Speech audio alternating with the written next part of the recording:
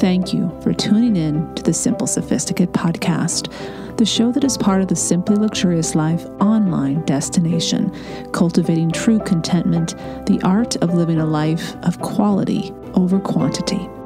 Visit the blog, The Simply Luxurious Life, at our simplified URL, tsll.co or thesimplyluxuriouslife.com to find the show notes for each podcast episode, as well as much more weekly content to elevate your everyday and deepen your contentment.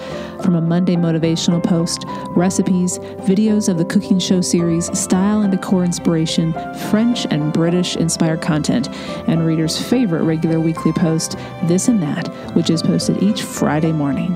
Now to today's episode.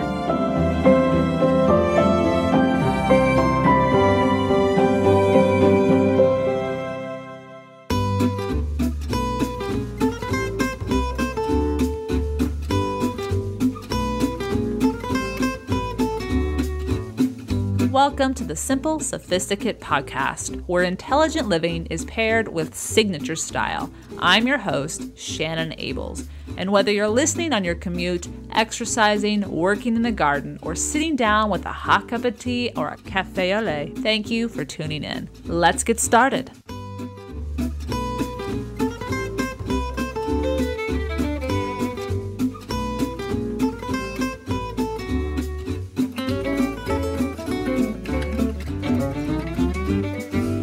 Welcome to the 346th episode of The Simple Sophisticate. We have a treat for you today. Joining us on the show for an hour-long conversation is American interior designer living in Paris, David Jimenez. He has a new book out titled Parisian by Design, Interiors by David Jimenez. And we will talk about this beautiful book, a book that includes the 7 residences that he has called home throughout his life journey, 2 of which now are where he lives, as he explains in our conversation. But we also go deeper, and that is why I was drawn to inviting him on this podcast. David is going to talk about the gifts of his curiosity, why it's important to trust your journey, and what he has learned over the years when it comes to making the best decision for his life, even when he couldn't be certain of how it would all unfold. As well, he's going to share some wisdom that he has carried with him his entire life that was given to him by his mother. It involves the term inquietude, which loosely translated means a stirring in my heart. He'll speak directly to how that has influenced his decisions and his life journey. And, well, I think we should get to our conversation. I will also share that David's petit plaisir is, well, it's more than just one, which is fantastic. And it actually is shared in the middle of our conversation. I will let you know when that is. But first, let me introduce you to David Jimenez. A new decor book recently released on October 18th, Parisian by Design, Interiors by David Jimenez, is an ideal gift to give that Francophile on your holiday gift list for not only someone who appreciates quintessential Parisian decor aesthetic, but a detailed source list of David's recommended shops for antiques, brocantes, art galleries, bookshops, auction houses, and so much more in Paris. And he even takes us down to Île Saint-Louis in Provence. And if you, like me, are a Francophile, be sure to gift this to yourself and add it to your library tout de suite. And joining us from San Francisco, whilst in the middle of his book tour for Parisian by Design, welcome to the Simple Sophisticate, David. Good morning, Shannon. Thank you so much. I'm so glad you joined us. I know we're just going to let them see or listen to us. They're not going to see the video, but I have your book right here with me, and it's a partner project working with Diane Dorrans Saeks. I want to first begin because this has already been a petit plaisir on the podcast, episode 344. So the listeners already know I love this book. So I'm just tickled pink that you're on the show today. But when I posted that this was a petit plaisir, one of the first responses from a listener was David is living the dream. And that was all she needed to say, because for us Francophiles, for those of us who appreciate the French culture, this is a life that would be just ideal, at least from what we've experienced. And your life journey is just so deeply inspiring. So I want to begin. What was the catalyst that brought you to France from the States now just over 6 years ago? And you're calling Paris home. So what was it that brought you to France and made this opportunity available?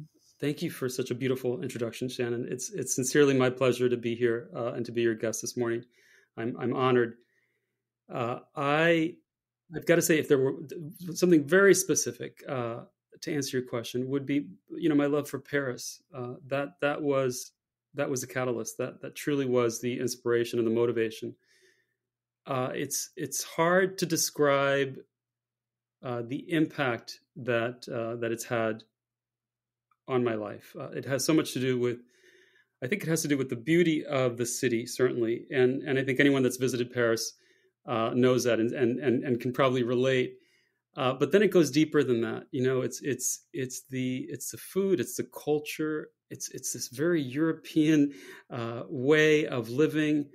The way that they approach friends and relationships, how they eat, where they eat, and all of that, I just find so incredibly romantic and dreamy and fun, and unlike my day-to-day world in the United States, and in many ways so aspirational, because it paints a picture of something that's a different way of living, a different way of enjoying time with friends and family. And I think all of that just created such an enormous amount of desire early on to want to experience it more and more. And, I started going to Paris early on my very first time there was on a business trip, later on, subsequently on trips for myself. And it got to a point where every year for my birthday, for a week in July, I was traveling to Paris for 10 days, 7 to 10 days.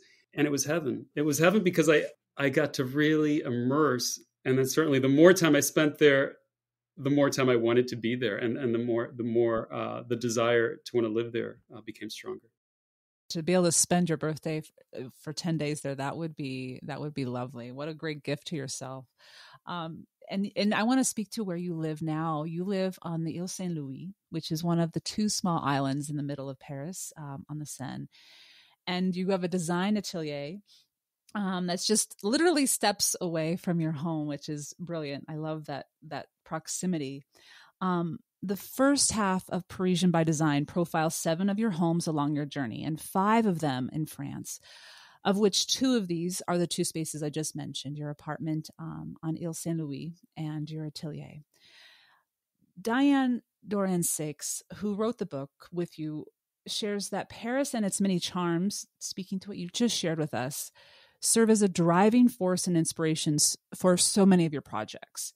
Can you share what it is? And you kind of already touched on this, but what I really appreciated, I was looking at your Instagram feed, the community and the neighborhood that you have right there. What brought you to Île Saint-Louis seems to be a genuine home of people that appreciate each other, are there for each other. Can you walk us through what it's like to live there? Absolutely. And just before I answer the specificity of that question, I do want to share with you a little bit about working with Diane and why I admire her so much. She was able to capture the nuance of what I felt, largely because she also lived in Paris and because she also has such a strong passion for France. And together, when the concept of the book started to develop, there was so much energy and excitement about how much we could put into the book and how many pages we could fill with beautiful images of design projects, certainly, but also of France and places that have either inspired my work or artisans that I've worked closely in developing relationships with to create bespoke product for design projects. And just sheer beauty, places that are of interest, that are inspiring. And so the more we talked about it, the more excited we got about it. And I think when you go or read through the pages, at least I hope that the level of joy and love that we feel for France comes through in the book, and I really do think it does. At least I hope it does. So when I read the words that she used to describe so many of the moments that I had shared with her, it sort of encapsulates it for me. It underscores through her words how I felt, and there's a sort of a beautiful reciprocity in that. To answer your question about Île Saint-Louis, it's been magical. So I arrived in Paris not knowing exactly where I would live, and in my heart, I decided that what I wanted to do was live in Saint-Germain-des-Prés. I don't know why. It's just I think every American that goes to Paris falls in love with Saint-Germain-des-Prés. I think it has to do with you know it, Shannon. It has to do with the beautiful cobblestone streets and the great little shops. And what do you love about Saint-Germain-des-Prés? What do you love about that area? Well, and I was just going to say, it's often told that arrondissement is often told through the American writers, right? That's where we always hear about Hemingway being and Gertrude Stein, and so we think, oh, that's where my dreams are. I mean, I think just unconsciously, that's where we're drawn to first, and then we start to explore. There's a magic to that area, the winding streets and the romance associated with it. And so I was really fixated on wanting to live there. Well, sadly, after about 4 attempts, it didn't happen for a whole host of reasons. And each one sort of funnier and more dramatic than the last. It went from everything from an apartment that I actually physically moved into that had major plumbing issues, and they ended up having to evacuate everyone that lived in the building as a result of my apartment because there were so many significant problems with the plumbing, to a whole host of other things that happened that made it clear that Saint-Germain-des-Prés wasn't in the cards for me. And one of the things that I've realized along my way in my journey is that, when you come against something that is not happening, that's not clicking, that's not going the way that you anticipated it might be going, that might just be a sign from the universe saying, this isn't the right direction to be going.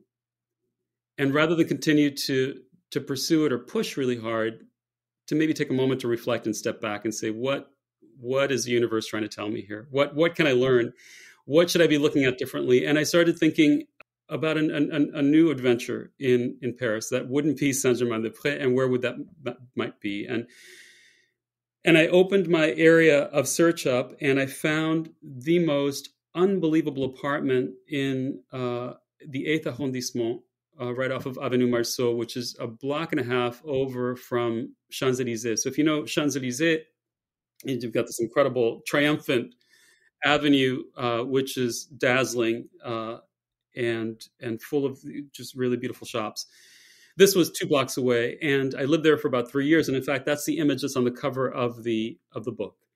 It was an incredible experience, and I loved it. I loved the apartment, certainly, and I loved the area because it was so different from from anywhere or any place that I'd lived before. But what I found after a few years was that I really wanted the charm, that other part of Paris that I've seen, in books and that you watch in movies, and that I certainly had experienced in many neighborhoods just on my travels through Paris. And I decided that I wanted to find a new place.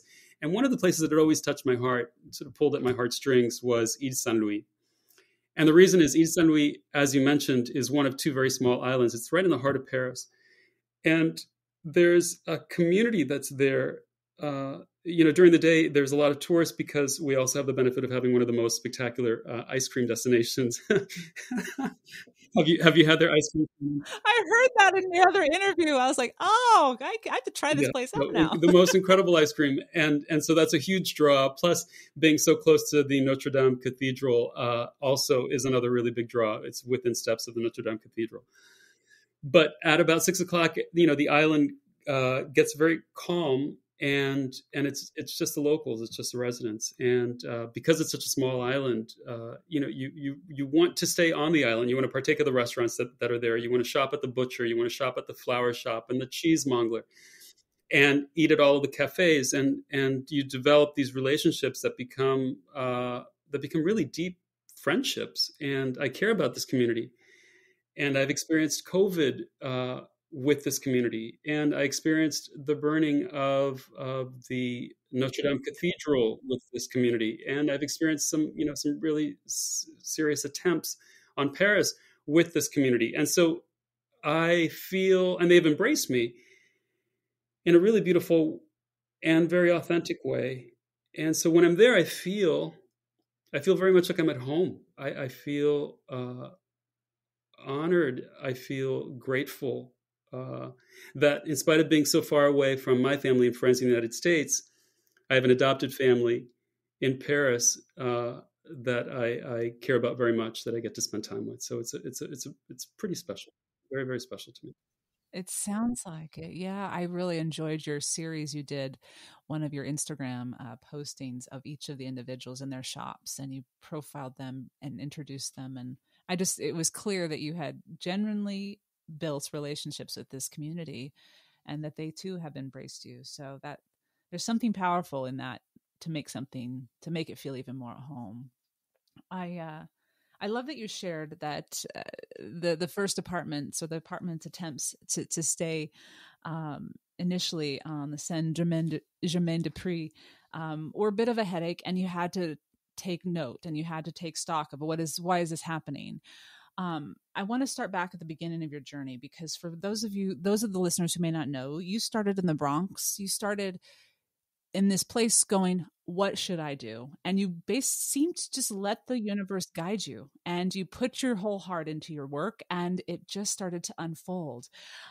I want to speak to that, trusting your journey, having the courage to step forward into the unknown at such a young age. I think that's what was inspiring to me. Now I'm sure it's more conscious. So my question to you is, you have spoken about your embracing of what you know you do well, but also what you love doing, and that contributes to other people's life in a way that they want but can't figure out for themselves, and so they come to you. And so I want to ask you, where did this clarity or this courage come from? How do you nurture that? What grounds you? What anchors you to trust that the next step was the right step for you, even if maybe other people didn't understand or no one else that you knew had done it before? Such a powerful question. I will say that when I was growing up in the Bronx, and so my family, my mother and father are both from the island of Puerto Rico, and they met in the Bronx, fell in love, and had 2 children. My brother's 6 years older than I am, and we grew up off of White Plains Road in the Bronx, which was at the time a lovely neighborhood, lots of single family homes, and a great community and terrific neighbors. I went to the public high school system, PS 21, and it was rough. It was a rough. It was a rough place to be. I think just because it was a rough place to be, I don't know how to put it other than that. At a very young age, had in Spanish what we call un inquietud. I had a stirring in my soul, in my heart. I felt like I had a desire for something more than what I was experiencing.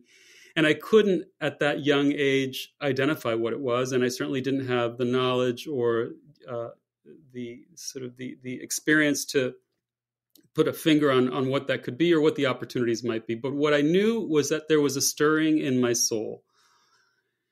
And that stirring propelled me.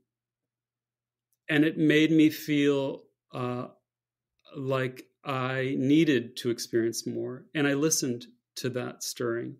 And I very easily could have stayed in the Bronx and been happy and finished high school and taken a job in the Bronx, or decided what college I was going to go to and eventually choose my path. But at the earliest age, the moment I was finished with high school, I decided that really what I wanted to do was look for something different. And I remember the trips to Manhattan that I would take with my parents, and I knew that there was something really enticing about that. It felt like an opportunity to grow in new ways. It wasn't clear how I might grow, but I knew that there was something there. And I'll always remember getting on the number 2 train from the Bronx, and I got off at 59th and Lexington, and I had three options for where to potentially go and submit an application. One was Bloomingdale's, one was Alexander's. For any New Yorkers that are on the podcast or listening to the podcast, might remember Alexander's, the old department store, and then the Gap was on the other corner.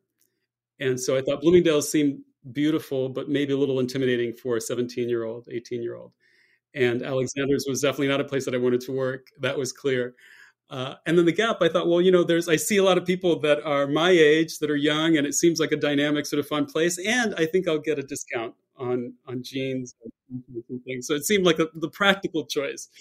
And I'll never forget this because I walked in and I asked the gentleman behind the desk, behind the cash wrap, are you hiring? Are you hiring? And he said yes. And he immediately pulled out a pad and he said, take this application. Why don't you walk around the corner? There's a cafe, sit down, fill it out and bring it right back to me. And I did. Came back, he took me downstairs, he interviewed me and he hired me on the spot. And it was hard to fathom. Like I couldn't understand how this happened so quickly, or what had just happened. But I felt grateful to him for this opportunity. I wasn't really clear on what it was that he could have possibly seen in me because I had no experience whatsoever in retail. Certainly had never sold anything before. But I suspect that he felt my sincere desire and my passion for wanting to learn and my openness to this opportunity. And so this is probably the most powerful part of the story, is that when I was growing up, my mother would always say, it doesn't matter what you do in your career, what you choose to do. She said, just make sure that you put your heart and all of your passion into it. That's beautiful. That's great advice to follow. And you clearly have been following that.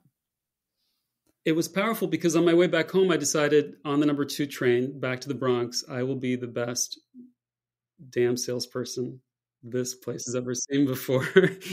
And that opened the door because I would get there an hour earlier than my shifts. I would stay a few hours later than my shift because I just wanted to learn. And I would be determined to sell the most pocket t-shirts and web belts and E.G. Smith socks that I could, because I was motivated and I was being acknowledged. And I felt, for the first time in a long time, I felt like I was growing in exponential ways. I was learning new things. I was applying myself. I was getting great reinforcement and feedback. And it all came from a place of goodness. It all felt aligned to something that was fueling my heart and made me feel like I had purpose. I had purpose because I was doing something that I enjoyed, helping people at this job, being a good employee. And I just had this feeling that this was going to generate new opportunity and betterment. And subsequently, that became, Shannon, the launch into my career in retail. From a salesperson, very quickly, I became an assistant manager. They offered me an opportunity to become a store manager. I traveled. I lived in Boston. I ran the Newbury Street store in Boston for Banana Republic at the time. I changed from Gap to Banana Republic. And my career evolved all because of the stirring in my soul when I was in school, and the voice that I think we all hear and that we all have, that I listened to, that I said yes to, and decided to take a chance and a risk. And you honored that. Yeah, you trusted something even though you didn't know what was the next, what was going to come. I think, well, that's what I think is beautiful about this, because it may seem a dream to a lot of people, but it can be a reality. We just have to trust that something else that we can't know. There is a stirring, as you said, for a reason. And I think your book and your life just exemplifies that beautifully.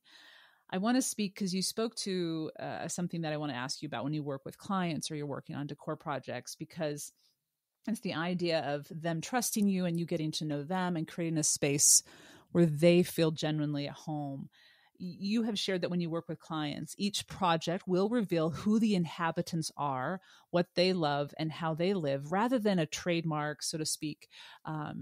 You, David Jimenez, it's going to be about them, but it's your expertise that you're bringing, which that is a talent in and of itself.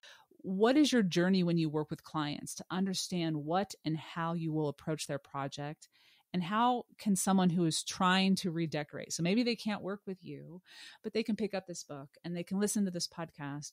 What is it that they need to understand about either what they love or themselves, so that they can create a home that they've envisioned in their mind as a dream reality? What is that process? So I'll start by sharing that I think that because of my background in retail, I'm a better designer. So at the heart, I enjoy people very much, and I enjoy working with people. And I'm a good listener. I'm very aware of nuance. And my goal is to really hopefully understand with great precision and detail what is being asked.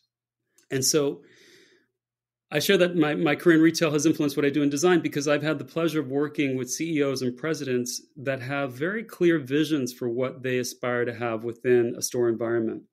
And they may be able to articulate that with such laser sharp precision that you can see it, and in a way you can feel it, but you're not surrounded by it. And so it was always my role as a VP or SVP or director of visual merchandising and design in many of those companies to help build the dream, to help build the aesthetic and the point of view behind what that aspiration was or what that vision was. And so I would create these presentation boards and then eventually create a point of view in an actual room or setup. And through that process, there's a level of trust that's developed, but then also a camaraderie, right? And so that next presentation furthers the evolution of the project. And so similarly, when I'm working with clients, my pleasure is being able to help someone bring their point of view, their taste level, their desire, their vision to life with my expertise, my knowledge, my sources, my resources. And what I love is the happiness that I get, the joy that I get out of knowing that when we're complete, we're done with this project, you get to enjoy the space that you created because I did it with you. I didn't do it for you. And so there's a collaborative process that happens in the development of that. So to be very specific, the process usually starts with a conversation where the client is speaking very specifically about their desires and what that might be, whether that's something that's more classical in sensibility or something that's more contemporary, something that's more clean lined, or that's more layered and personal and collected. So those are a lot of words, right? And then you've got to get real tactical about what that means. So show me is usually the next phase of the conversation, which is, please pull some photographs online, on Pinterest, through tear sheets of magazines, in order to be able to help me understand what it is. And by the way, I don't need you to pull together rooms. I just need to understand what touches you, right? So, for example, if there's a photograph in a magazine and there's this beautiful light that's spilling in and it's hitting a piece of artwork in a certain way, and that moment, that the color that's happening in the room, the spirit of the light that's projecting on a wall, the nuance of something that's in a corner touches you, tell me, because that helps inform what you like, what your eye finds pleasing, and what you ultimately might find nurturing or enjoyable about a room or a space. As I gain more information, it helps me then narrow down the choices. And then the next thing that I enjoy doing very much is pulling together storyboards, photographic storyboards that paint a picture that visually represent the point of view. Now, obviously, tear sheets and photography can only get you so far.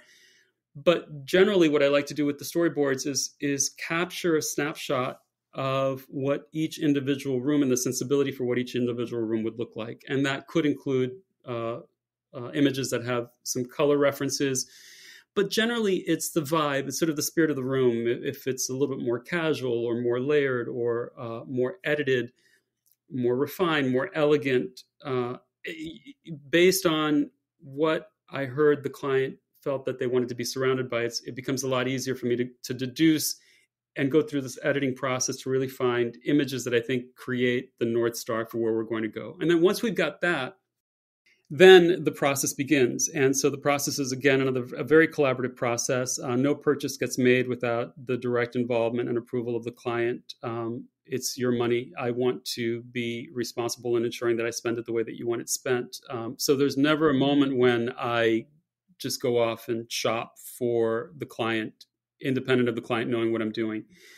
And I've been trusted with credit cards and budgets to be able to do that, but it's not it's not my pleasure. I want to do this with you because it allows a level of engagement in the space that gives you the benefit of feeling and knowing exactly how it's coming together, so that you get to steer it again in the end, so that when we're complete, uh, you've got a space that you always dreamed you could have, but maybe could have on your own, might have had a real tough time putting together because you weren't sure where to go or how to get it started or how to find or source these pieces or how to put them together once you did have them.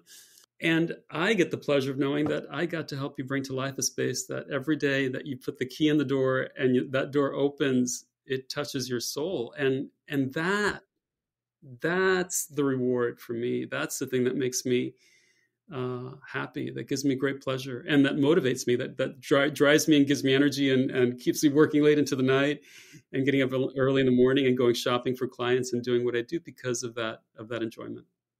Oh, that's beautiful. What they say that doing what you love and finding something you love that provides constructive benefit to others, that is dharma. And to do that is where you actually are fueled, not drained. And it clearly fuels you to, like you said, get up early in the morning, hop on that train and go down to Provence and shop those brocants and find those treasures. What fun. And I can't imagine the feeling that you just described of when that client sees that finished room that you have worked together on. I thought that's a very, you did it with them, not for them. What a beautiful shift in perspective there. You mentioned sunlight. I think that's something sometimes people aren't aware of, the power of light in their rooms and how it affects them throughout the day. And as I was going through the profile of your apartment in the countryside in France, which I want to talk about, I have to admit, that was probably one of my favorite of your 7 residences. I fell in love with the space, outdoors and indoors, and I want to talk about the sunlight because you talked about 2 different nooks or corners in this space that you basically made sure that when the sunlight came in or when the light was such that this would be an honored space or a special space. First of all, how did you find this gem? What drew you to the countryside? Because you are in Paris most of the time. Talk to me a little bit about your apartment. Now, this apartment, first of all, for my listeners, is on the grounds of a 16th century chateau, which is located just outside of Saint-Ines, which is near Chantilly. But how did you find it? What drew you to wanting to have a place out in the countryside? I do just want to clarify, you've made reference twice about my 7 homes, and I just want to clarify that, in fact, these in fact are my 7 homes, but I don't own all of them today. I don't want to leave anyone with the misperception. The misperception. I have all of these places today. In fact, it's a very tender part of the story.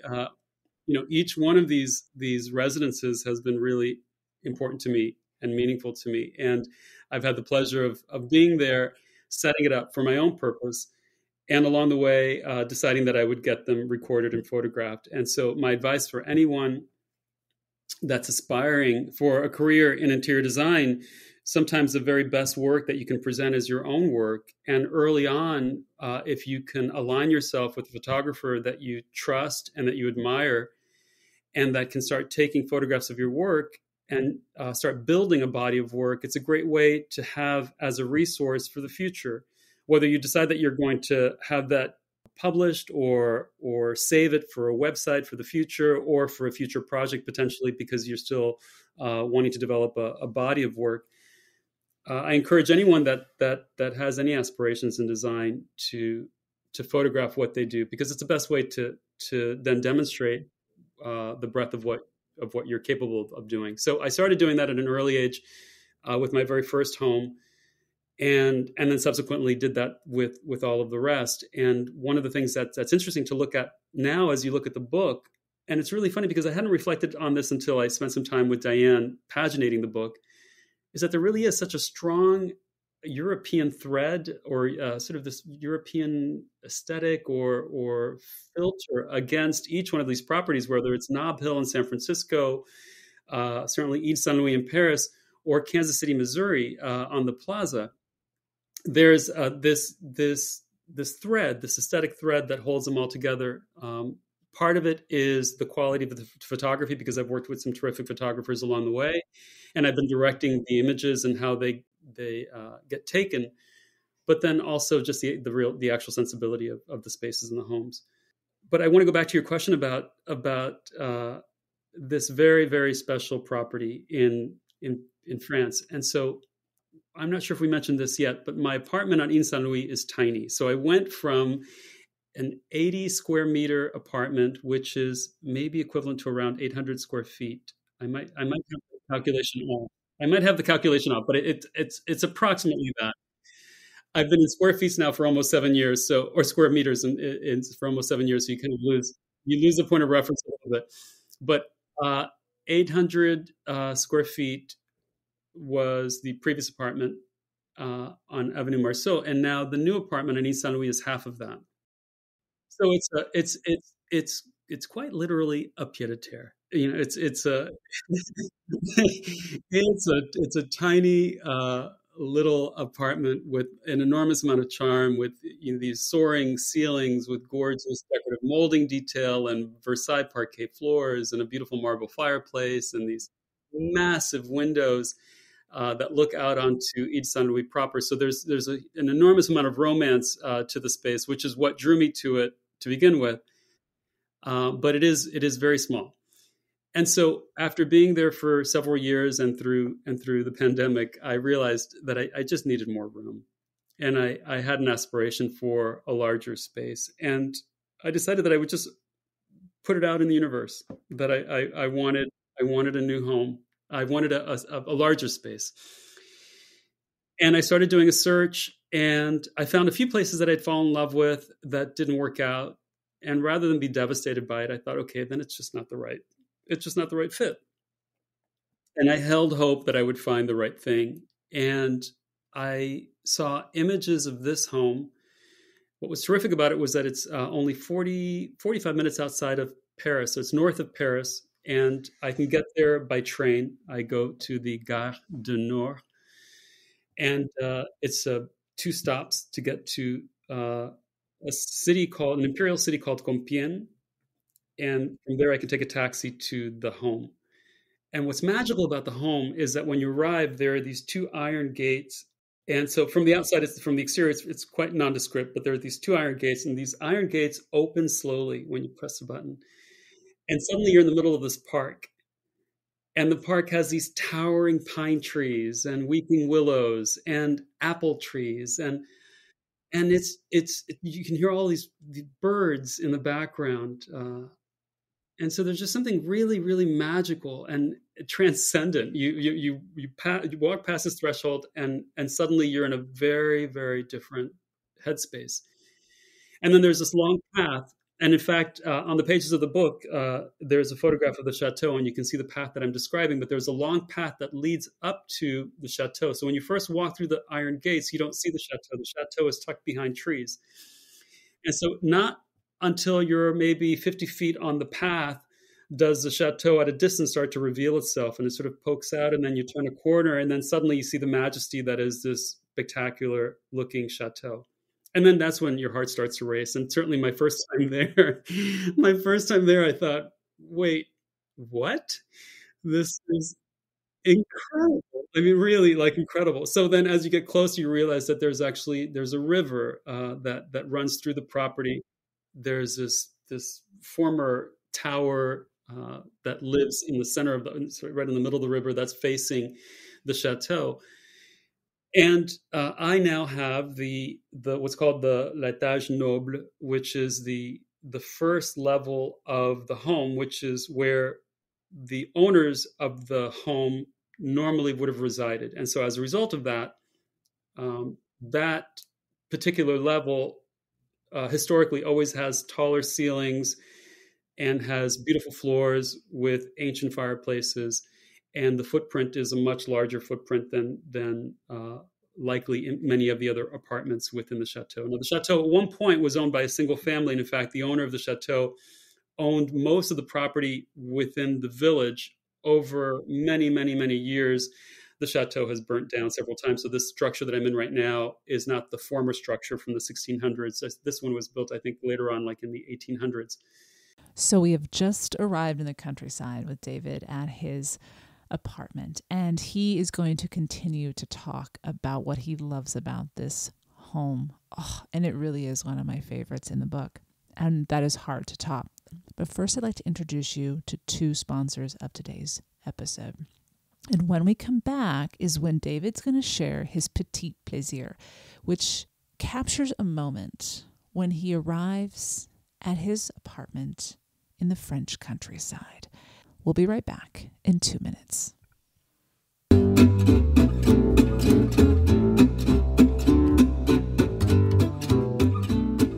If you haven't finished your holiday shopping yet, don't panic. I've got a secret source for incredible original gifts, and that's Uncommon Goods. UncommonGoods.com has gifts for everyone in your life. We're talking moms, dads, teens, in-laws, besties, your one and only. And it's not stuff you can find just anywhere. Uncommon Goods has unique and creative gifts, often handmade by independent artists and makers. So skip the gifts that scream last minute and find something truly original at UncommonGoods.com. One of my favorites I found was for the gardener on your list. It's a handmade ceramic hummingbird feeder. It doesn't even look like a hummingbird feeder. It looks like a little piece of art that you can hang in your garden. Uncommon Goods looks for products that are high quality, unique, and often handmade or made in the U.S. From art and jewelry to kitchen, home, and bar, Uncommon Goods has something for everyone, not the same lackluster gifts you could find just anywhere. And with every purchase you make at Uncommon Goods, they give back $1 to a nonprofit partner of your choice. They've donated more than $2.5 million to date. As a Simple Sophisticate listener, to get 15% off your next gift, go to uncommongoods.com/sophisticate. That's uncommongoods.com/sophisticate for 15% off. Don't miss out on this limited time offer. Uncommon Goods, we're all out of the ordinary. The Simple Sophisticate is also sponsored by Bombas. Gifting is hard. Bombas makes it easy with socks, underwear, and t-shirts that feel good and do good. They feel good because they're thoughtfully designed with the softest materials, and they do good because for every item you purchase, Bombas donates another to someone in need. Whether it's those stocking stuffers for your nieces and nephews or for the adults who, let's just face it, we all need good socks, whether it's for walking, for running, for skiing, for moving through our everydays comfortably. Bombas has you covered. Bombas socks, underwear, t-shirts, and slippers are cozy upgrades to everyday basics and the perfect gift for everyone on your list, including yourself. Bombas uses materials like premium Pima cotton and ultra-soft, never-itchy merino wool in their socks and t-shirts, and fuzzy Sherpa linings in their slippers. Bombas holiday collection puts a modern twist on traditional festive colors and designs. Think rich purples and greens, geometric snowflake designs, sweater-inspired textures, and retro ski patterns. With family sets you can match with your family and friends in exceptional comfort and style. Hello, frameable holiday group photo. And did you know that socks, underwear, and t-shirts are the 3 most requested clothing items in homeless shelters? That's why Bombas donates 1 item for every item you buy. So far, Bombas has donated over 75 million items of clothing. That's a whole lot of comfort and a whole lot of good. As a Simple Sophisticate listener, give the good this holiday season with Bombas. Go to bombas.com/sophisticate and use code sophisticate for 20% off your first purchase. That's Bombas, BOMBAS.com/sophisticate, code sophisticate for 20% off. Bombas.com/sophisticate, code sophisticate.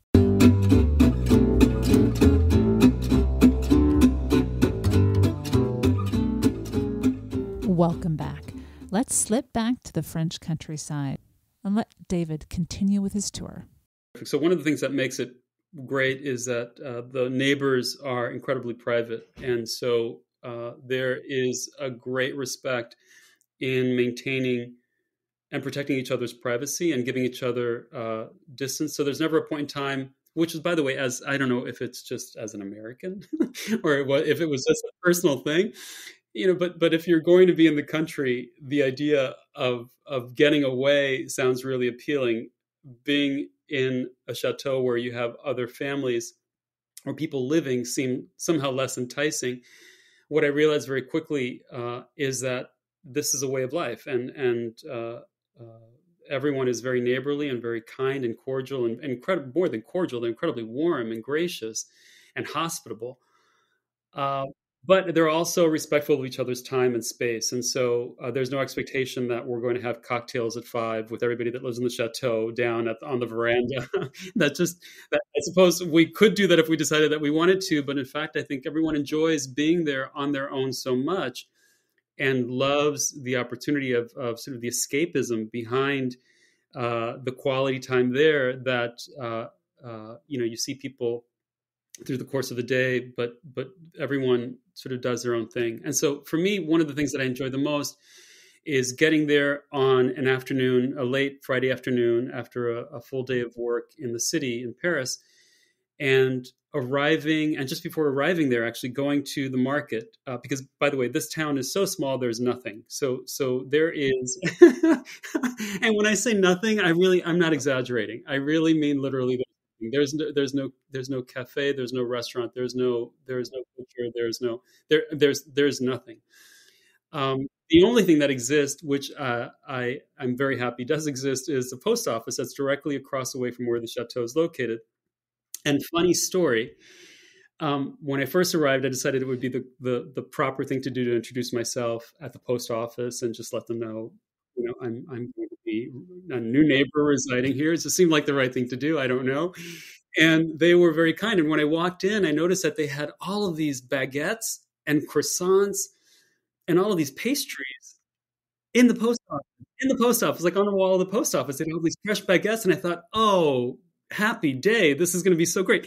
So I can actually, this place does double duty. I can come to La Poste and do my mail, get some stamps, and get a baguette. I'm so happy, and it's directly across the street from the chateau.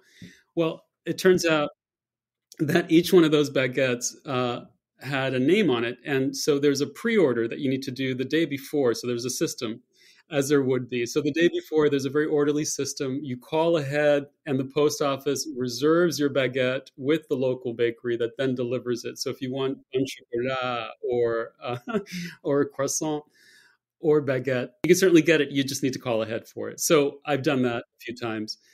It is beautiful, but here's where the pleasure is. The pleasure is going shopping to the farmer's market before arriving at the apartment. So I go and I buy enough food for however long I'm going to be at the home, and then I take great pleasure in cooking the entire time that I'm there for myself. And so, I enjoy cooking very much. I learned how to cook at an early age. My mom taught me, and I picked up recipes along the way. And I especially enjoy cooking French cuisine because it seems like the right thing to do if you're in France, and it's delicious and flavorful and fresh. And so I plan my menu. I go shopping at the farmer's market. I bring all of this incredible loot back home to the apartment with me. I set it up. I stage it in the kitchen with bowls and baskets, and I get fresh flowers. I go downstairs into the garden, and I take my shears with me, and I clip branches for the home. So there's like this moment of the most wonderful decompression, immersed in the beauty that is a space that's so otherworldly, because I feel so transported in the heart of nature by this beautiful river, surrounded by these gorgeous trees, with the symphony of birds, clipping branches in my backyard to set the stage for a beautiful evening at home where I get to light a fire and pour myself a glass of wine and light some candles and turn on some music while I'm cooking, and take pleasure in every nuanced moment that brings. And it fills me beyond words. Any stress, any concern, any preoccupation that I may have had completely disappears because of the magnitude of the beauty of the place and the destination and how I feel when I'm there. And so it fuels my soul. Sounds so serene. I can see. Thank you for painting that beautiful picture for us. I know so many listeners are taking a big sigh and just drinking that moment in. Thank you. I really appreciate that. Oh, I thought he was finished. The beauty of the kitchen that you described, that picture that you captured, with the flowers, with the market tote, the French doors that open up, and just standing in that space and cooking would calm me down after a long week in Paris. I mean, just a work day. But thank you for truly painting that picture for us. That was beautiful. I mean, I think you've already answered the last question. I was going to ask you what your petit plaisir is, and that one just covered 5 or 10 of them. So thank you for sharing all those inspirations. As you reflect on your life journey thus far, we've talked about this being a dream that's your reality.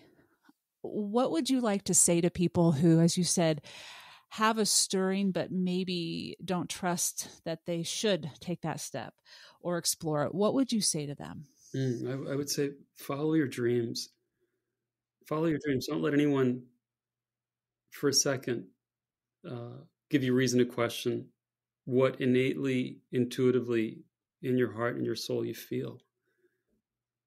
I think we all, we have this inner voice that guides us, and I've learned over the years to pay attention to that voice and to trust it.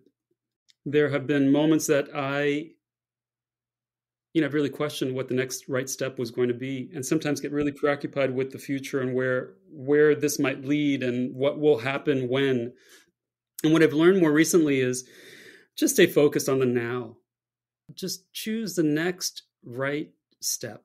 Put the energy into the next right step, and don't focus or worry so much about what the future is going to hold. Because if you make the next right step, that'll lead to the next right step.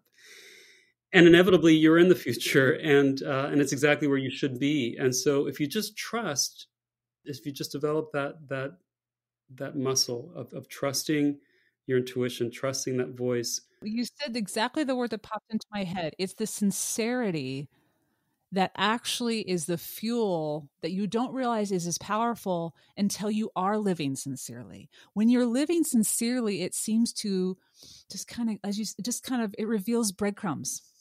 It reveals breadcrumbs, and you want to go that way. And I don't know how to describe it either, but I've made some similar decisions where no one else understood them, but it just felt right. I didn't know what was going to happen the next step, but you just do the next right thing, as you just said, which is perfectly described. And that actually is empowering in a way you can't quantify.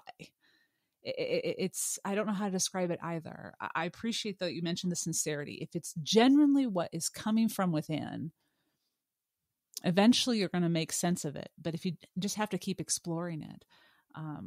But there's a deep peace that you radiate that is, I wish people could speak with you as I am and communicate with you as I've had the opportunity to do via our emails recently.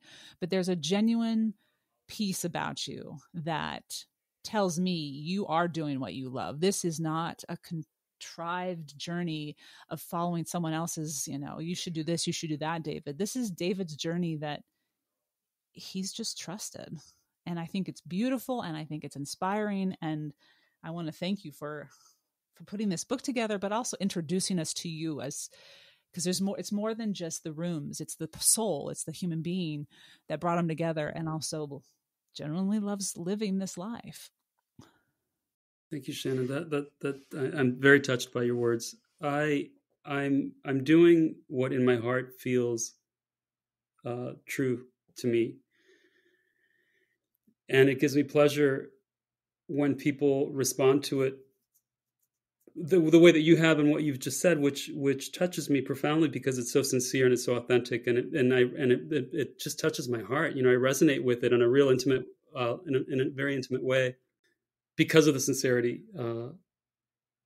I'm doing what I love, and I hope that as a result of that, people feel a little bit of what I feel. It just gives me joy. I get a lot of pleasure out of what I do day to day. I enjoy people. I enjoy working with people. I enjoy collaborating with people. I enjoy the curiosity behind learning about things that I don't know enough about. The book is full of examples of these adventures that I've had with artisans, these incredible world-class artisans that I've had the benefit of getting to know, which initially might sound incredibly intimidating and naively maybe would have been, but through my journey and through the process of getting to know these people, in fact, what I came to find is that there's nothing to be intimidated by. Actually, these people are people that are doing what I aspire to do. They are in love with their craft and their medium, and they aspire to be the very best that they can at it. And through their joy and their love for their craft, they've been able to garner a great amount of visibility and a following that's only fueled what they do and made them even better. And so because of my curiosity, I get to make these really great connections with these people, mostly because I come at it from a place of zero arrogance and complete enthusiasm to immerse in their world and learn from them and pick up what I learn and then apply it. And so it's been this really great way to expand on what I already know, and then be able to take that and share it with others. So what I learned there, I apply in my work. What I learned there, I share with my clients. What I learned there, I can share with others and hopefully put a spotlight on that artisan to give them even more exposure. And there's something reciprocal about that. It's a pleasure to highlight them in the book. It's a pleasure to highlight them through my Instagram account. It's a pleasure to share things that touch me along the way with others that I think might be interesting to others, because it feels like I get to be of service and I get to in a way be of purpose in putting a spotlight on something or something that touches me, and that just makes me happy. It clearly brings you joy. Well, and I talked about the book, so what they're going to find. The sourcing for every single photo is so in-depth, so detailed, as you just mentioned. You want to bring attention to these artisans that you work with, where you found these treasures, and you do that. You two have, I have a handful of decor books, and some of them are sourced like this, but not most of them. And this is quite impressive. So thank you for bringing that to our attention, because people are saying, well, how did they find that? Or where did they find that? Or I would love to explore that further. So thank you for doing that for every single photo that is shared. All of the credit related to the to the detailed sources and the specificity behind everything that's in an image is Diane. All of that credit goes to Diane. Diane, from the very onset of the concept for the book, had this very specific way that she wanted the chapters to flow. She wanted you to feel as though you were being led by the hand by me, space to space, and have each of those spaces reveal themselves. So, which is why there is so much intention behind each one of the double pages and the images that face each other in the book, so that you really get a sense of reference from left to right. You're never jolted in a space. There's a real flow behind each one of the double page paginations as you go through. And then, as an additional aid to that, there's the detailed captions. And so, Diane had me working overtime on this part. I had to go through all of my files and think really hard about where I purchased these pieces and the person I purchased them from, and if there was an interesting story that I wanted to share, certainly we added that as well. And she captured that with so much beauty because she's such an artist at what she does.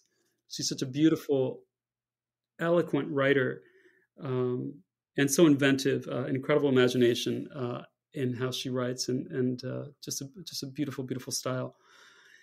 And so all of that work, all of that energy that we poured into each one of those pages is represented in those captions. And then that leads to the very back of the book, which is an impressive 10 pages worth of resources. Now, here's the thing. If you know someone on your holiday list that is an aspiring interior designer, or who is a designer, they're going to love this book because they've got 10 pages worth of some of the most incredible sources. And it's not limited to Paris. These are sources throughout Europe and also the United States. And it's everything from galleries to the best fabricators, artisans. I mean, it just goes on and on. And the other thing is that if you haven't been to Paris, or if you have been to Paris and you wanted to use the source list as a way to almost chart a path for some really interesting, fun, dynamic places to go visit, like, for example, going to the de Gournay shop in the Carré Rive Gauche. Well, spectacular. Well, that particular showroom is absolutely beautiful, and it's located in the middle.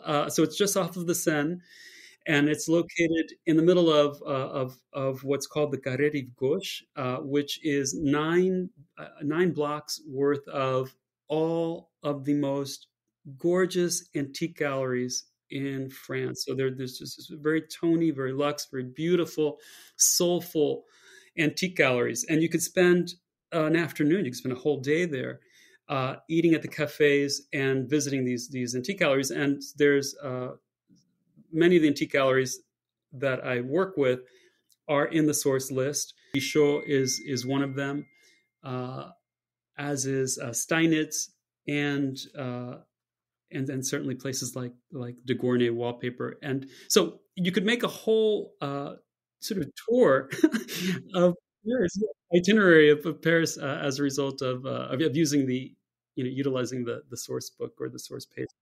You were so generous. This is when I saw this the first time I was reading through the book. I was like, did he seriously just open up his source book here? This is too. I was like, he's sharing all his secrets. Does he want to share all of his secrets? No, I just felt this was just a very generous gesture to say, I'm not, I mean, partly because it's your talent that then marries these treasures to create the home space. But that's what tells us who you are as well. It's like you're willing to share where you're inspired, and that makes us appreciate your talent even more. So I really appreciate this. The latter half of the book is something you don't often see in decor books. And so this is what makes this book one of the many things that makes it special. I think it's fantastic, David. Now, we recorded this conversation just before Thanksgiving. It was actually the day before Thanksgiving. And now we're on December 7th, and we knew this as I was recording our conversation. So I asked David to give us a taste of Paris during the winter holidays, during Christmas, and offer an idea for how to welcome it into our own homes, wherever we might call home. And he'll get to that and share a beautiful idea, as well as something that is actually an additional petit plaisir. But first, I have two more sponsors I want to introduce you to, and then we'll get back to our conversation.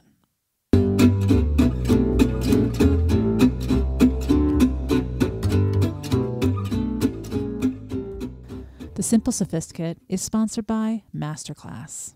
With Masterclass, you can learn from the world's best artists, icons, and leaders anytime, anywhere, and at your own pace. You can learn about relational intelligence with Esther Perel, discover the power and health benefits of intentional eating from Michael Pollan, and also discover how to eat with the seasons from Alice Waters. Having taken just that class from Alice Waters, I genuinely enjoyed how she takes us into her home. She takes us to the market. She sets her table with intention. She walks us through verbally, but also visually, the beauty and the gifts that come with dining with the seasons and knowing how to cook with them deliciously as well. One unique aspect of learning from Masterclass is that they're short segments packed full of information so that you can really absorb them before you go to the next session, and take them with you on your walks, as I have, and listen to each class. Sometimes we don't want to be sitting down and watching. We want to be moving and digesting all that we're learning. I highly recommend you check it out. This holiday, give the perfect gift of an annual Masterclass membership and get one free. Go to masterclass.com/simple today. That's masterclass.com/simple. Terms apply. When you look at your hair, are you 100% happy? I have tried many products to help me improve my hair health and help me achieve my hair goals. Thicker, stronger, longer hair, for example. And thanks to Vegamour, not only am I finally seeing results, but I am finally getting the hair I have always wanted. Vegamour has transformed my hair. Their holistic approach to hair health uses smart botanicals that provide visibly thicker, fuller, longer-looking hair. With help from Vegamour, get healthy, beautiful-looking hair without the use of harmful chemicals. All their products are cruelty-free and never contain parabens or hormones. Vegamour has something for everyone looking to improve their hair health. The Grow Revitalizing Shampoo and Conditioner Kit works together to create visibly thicker hair and improve hair from the roots. Just massage the shampoo into your scalp for 60 seconds and then follow up with conditioner. It's as simple as that. Having used their Grow Revitalizing Shampoo and Conditioner Kit, it works and it's simple. Just a simple substitution in the shower and you too will see the results. With Vegamour, there's no risk when trying because they have a 90-day money-back guarantee with 91% of customers saying they saw visibly thicker hair with Vegamour in just 3 months. You won't want to run out. As a Simple Sophisticate listener, get the hair you have always wanted with Vegamour. Go to vegamour.com/sophisticate and use code sophisticate to save 20% on your first order. That's vegamour.com/sophisticate, code sophisticate to save 20% at vegamour.com/sophisticate.